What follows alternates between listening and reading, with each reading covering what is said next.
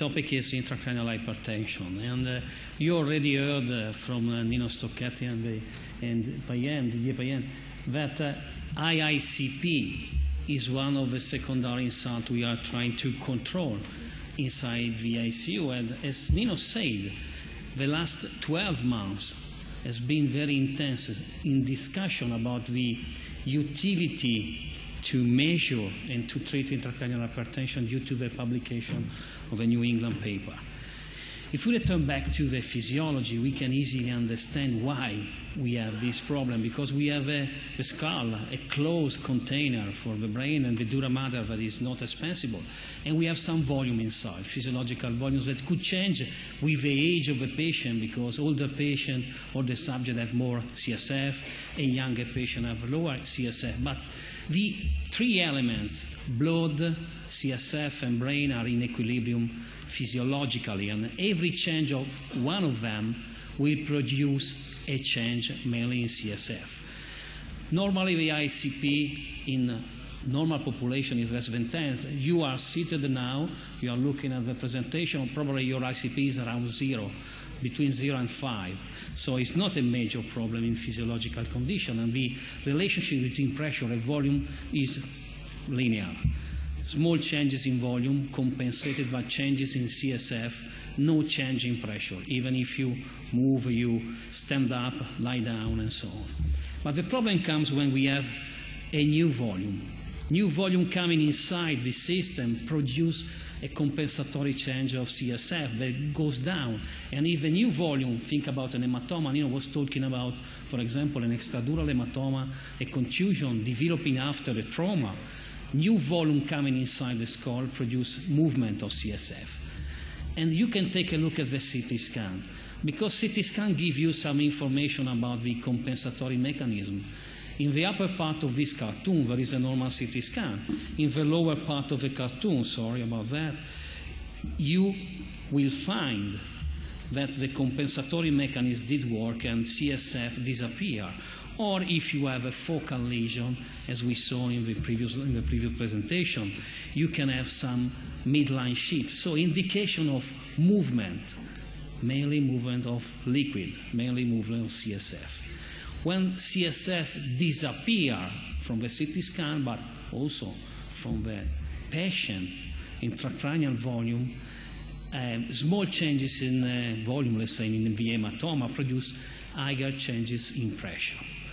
And so we are facing frequently this problem in the ICU, because patient, like Nino described before, comes with an hematoma after a trauma. We have an extra volume, an added volume. We have some compensatory mechanism, and some patients exhaust the compensatory mechanism before arriving in your unit. And why we are worried about IICP? Because IICP produce herniation, movement, pressure gradient inside the skull, because reduced cerebral blood flow, and mainly because uncontrolled high intracranial pressure could kill the patient. Thinking about the movement inside the skull, the pressure gradient that could develop after a trauma, after a mass lesion, you can see that the brain tends to find some way for exit the closed compartment, and they go usually toward the spinal space. And we can have herniation compressing the brainstem, herniation under the pharynx, but both of them could interfere with the consciousness of the patient. Corpus callosum is here, and compression on the reticular system could impair the patient, but would also kill the patient due to the compression of the brainstem. Didier did talk about flow. IICP, this is a plateau wave, produce reduction on cerebral blood flow. We have also images with continuous cerebral blood flow measurement with a decrease of flow directly measuring the brain with IICP. This is an old slide and where jugular saturation has been used as surrogate measure of flow, and you can see that IICP, a couple of meters of ICP, are associated with reduction of flow. And if we are unable to control it, the patient died for this reason. But I think the other point is that we are thinking about improving neuroprotection, improving outcome, as Nino said. time spent over a threshold, and the threshold of 20 millimeters of mercury comes from the traumatic coma data bank. And Marmarudi published this data. They say that you spend all your time over 20 millimeters of mercury, 100% of time, your probability of dying is very high. If you don't spend time over the threshold, so your volume are in equilibrium, you will have a lower probability of having a negative outcome. Nino did already present this slide, but it's a more advanced idea on this concept. More time spent over a threshold, and we will see that the 20 millimeters of threshold is under discussion now in the last slides, and more negative outcome we will have. But if you grade the insult, and we don't stick on the 20 millimeters of mercury threshold, and we say, what is the probability of survival if you have 10, 10, 15, 15, 20, 20, 24, and more than 30, you can understand that higher intracranial pressure are associated with bigger intracranial volume and with more negative outcome. If you start to think physiologically like a doctor, you don't start to treat arterial pressure, low arterial pressure, when the arterial pressure becomes 79 because your threshold is 80. But when the pressure goes from 130 to 110, you start to be worried, then goes 195, and you start to think what is happening to your patient. The way we thought about intracranial pressure till this last month was we have a threshold, 20 millimeters mercury, and a reaction over the threshold. So if your patient stay all day long 19, and the other patient on the other bed stay 21, one gets treatment, the other one gets observation. And I think if you are a doctor and you think physiologically, 19 and 21 are the same. There are errors in the system, but 19 and 21 are the same. So the threshold seems stupid now. Look after a couple of years. So what we can do, probably we can identify patients at risk of high ICP. We have to decide if monitor and how to monitor them. And when we decide to monitor, how to treat intracranial volumes changes. And if you think about the pathway that the patient has for having an increase in intracranial pressure, we have a lot of processes. Trauma, infection, tumor, air, also post-surgical, pneumocephalus, access, many other, edema. All changes in volume could produce changes in pressure. And if you took a look at the evidence we have in traumatic brain injury, even if we start studying it many years ago, we don't have so much strong evidence about changes in volume and intracranial pressure. This is a very old paper. It's a seminal paper that is being published in 1982 and says that if you don't have any mass lesion, the probability of high ICP is low. If you have any mass lesion and the patient is in coma, you have 50-60% probability of having an high ICP because you have compensatory mechanism as we described. So the CT scan is an important feature we have to think about, and the patient in coma in traumatic brain injury. From this information comes all the guidelines we have. Patient in coma with a positive CT scan, whatever positive means, edema, CSF displacement, mass lesion, probably require an ICP measurement because the risk is half of the population or more than half of the population. If you think about SIH, subarachnoid hemorrhage, more severe patients have more severe damage, more possibility to have an extra volume, an hematoma, another extra volume like hydrocephalus, and more severe the patient, more high is the ICP, the presentation as ICP. And so some guidelines come from this information. More severe patient or patient with hydrocephalus need to have a treatment of these changes in volume. Maybe ventricular catheter is the best choice in this setting, but you have to think about intracranial hypertension also in this setting. Intracerebral hemorrhage, we don't have real therapy in this setting. Mortality is very high and disability is very high. But if you compare patients that deteriorate and patients that have a bad outcome, high ICP, when was measured, was associated with this worsening of the population. But you have to think also that the lesion here is the destruction of the parenchyma, and the outcome is mainly driven by the hematoma. But Also, the American guidance says that ICP monitoring could be reasonable in patient in coma with sign of intracranial hypertension or herniation. So we start to think also to measure the volume in this condition, not frequently done now. But there are some other conditions, for example, hepatic coma, hepatic failure, where an increase in blood flow, some opening of the blood-brain barriers could produce an increase in intracranial pressure. Meningitis, infection could produce an increase in intracranial pressure. And patients sometimes have signs of very high intracranial pressure. So we have a problem. Many patients could experience a change in volume. We have to decide if you have to monitor or not. And I think we need to weigh in a single patient the risk of monitoring and the benefit of getting the information. Because if the risk is trivial, almost all the patients could have a monitoring system. If you put something outside the brain, like a thermometer, and you have the ICP, probably everyone needs to have an ICP, even when you are coughing. If you have to put a catheter inside the patient, you have to weigh the risk between hematoma, infection, and the information you get. In my mind, I classify the monitoring in 3 colors: clinical monitor, non-invasive ICP, and invasive ICP. Increasing cost, increasing complication, going from green to red. And if you think about the situation, you have a CT scan, sign of intracranial hypertension and disorder of consciousness. No, after a trauma, after, let's say, an infection. Probably this patient, being a low risk for high intracranial pressure, could be monitored with clinically.